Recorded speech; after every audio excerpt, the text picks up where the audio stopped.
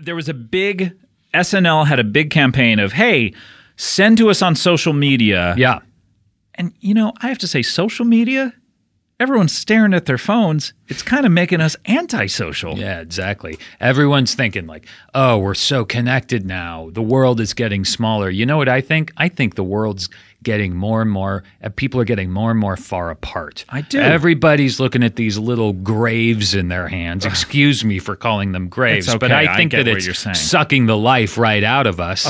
I mean, are we really better off?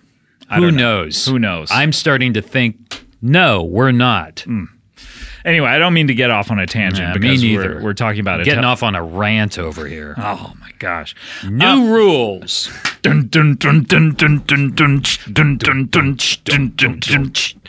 You're just going to join in on the music? I thought you were going to go into a new rule or something. Okay, new rules. From now on, when you tell me there's an email in my inbox, please give me a little warning if it says penis enlargement before I open my mail application.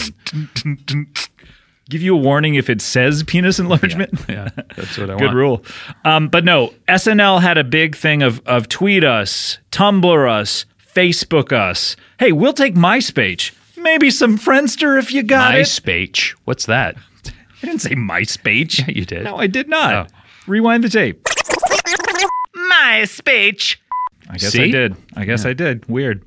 But please